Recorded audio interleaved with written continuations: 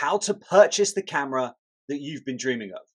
No, it's not going to work with a Leica necessarily, or a Contax camera or something high end, but those cheaper cameras, pretty much any other SLR camera, DSLR camera you're looking for from back in the day, this is a really good way to purchase them. Check this out. This heavy box, the seller did a great thing. They packed this full of cameras. This is a lot, but let's dive in the box and let's see what we've got. You guys, this is pretty straightforward. What I do if I'm looking for a camera from back in the day, is I look for camera lots. Now, I don't know if you've noticed, but I'm kind of surrounded by cameras on my shelves. And if you've looked at my previous videos, I also have a massive shelf to my right there with a huge amount of inventory in it that I use and rotate through and review. That having been said, I also sell my old stock, which I'm not using.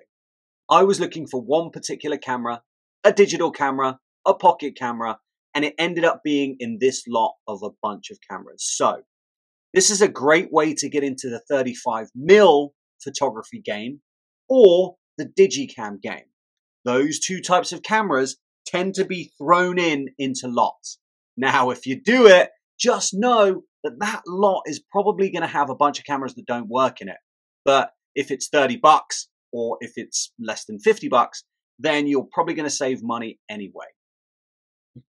This, my Canon AE1, I got it from a family member.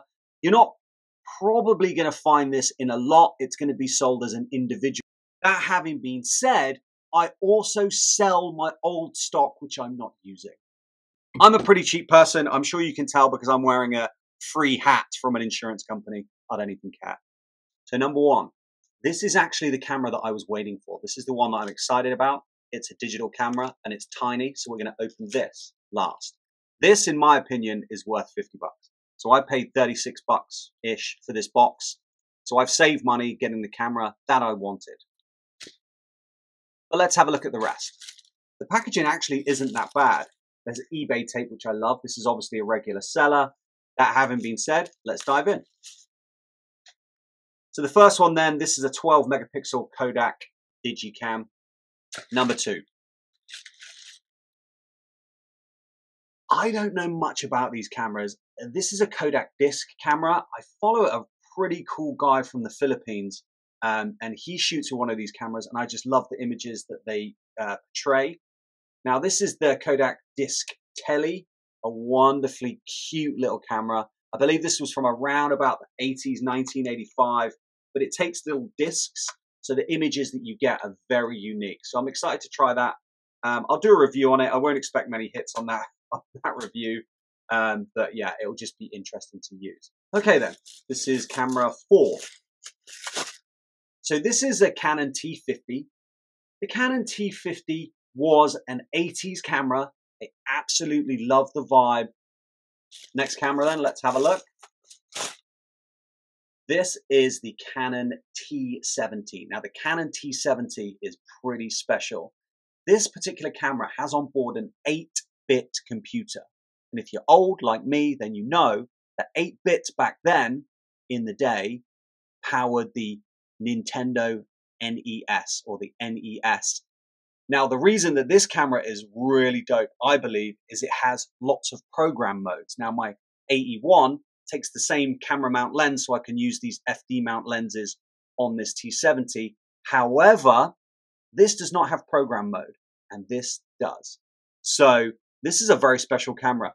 It has been kind of likened or compared to the Nikon F4. Now, the Nikon F4 is a professional camera, does a lot more, but this has a fast shutter speed, has multiple program modes, has an LCD screen, and it's just a very good technologically advanced camera. So super happy to have had that. Has this fast reload system as well. All you do is you fold the leader across to the red line here, this red indicator, close the door, boom, press the button, and it'll wind on, and then you can shoot to your heart's content. Super beautiful big viewfinder. Okay, what's next? This is another camera which I really like. This is a camera by Ricoh, and this is the Ricoh KR30. It's from the 1980s. This also has a program mode. It has aperture priority. It has auto exposures. It takes the RK mount, I believe. I have an RK lens here. I do. So that means that all of my Pentax cameras, I can use those Pentax lenses on this camera. It's a super small, sleek, beautiful camera.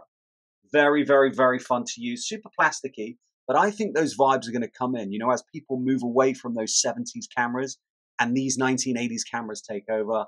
You know, these beautiful plasticky cameras will probably have their own day.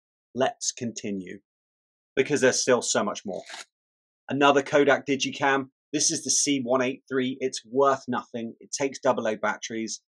It's just good to have in your pack if you're hiking. Stick it in your pack, or just stick it in your front pocket as you're hiking along. Just take pictures rather than using your phone and wasting that charge in case you get lost and you need to phone a SOS. Just use these little digicams to do that, and you'll get a really cool kind of old school vibe. They usually have the megapixel on them. I'm not sure the megapixel of this. I'm sure it's probably going to be like 10. Looks like a early 2000s, 90s digicam. Probably worth nothing, but hey, it was in the lot. Penultimate camera then. That's a big word, penultimate. Ugh. Okay.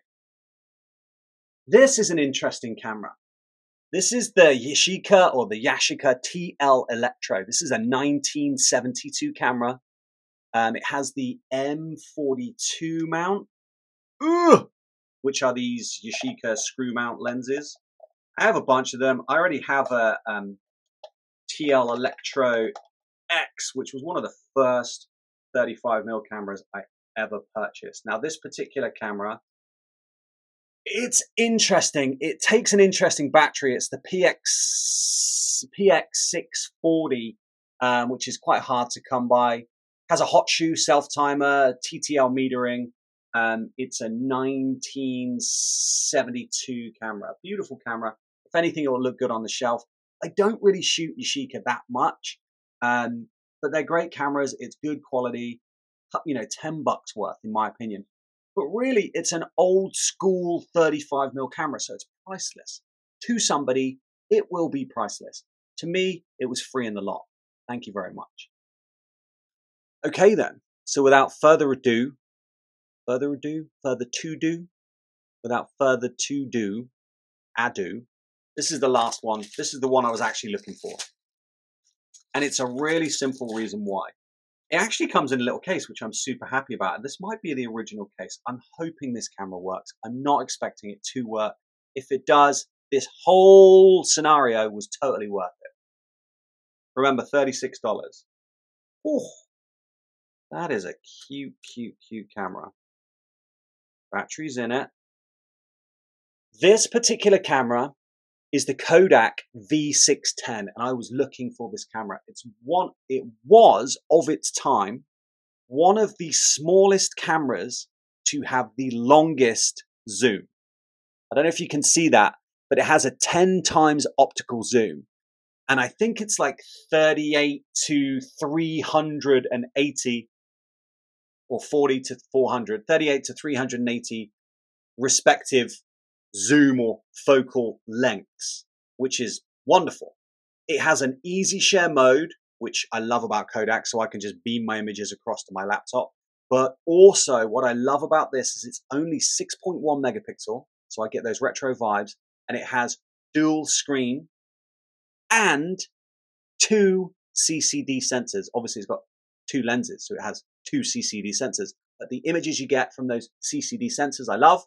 So this is going to be my little pocket cam, but it looks absolutely immaculate. There's no rust, there's no damage. That is wonderful. It's the Kodak 10X610. This beautiful CCD pocket camera was the reason I bought this lot. Thank you very much, eBay, for selling me this camera. I was excited to get it. I'm excited to test it. It's going to be in my gear. That optical zoom is going to come in handy. Those CCD sensors are going to get me those beautiful images. I'm super happy. What a lot. What a fantastic deal. $36.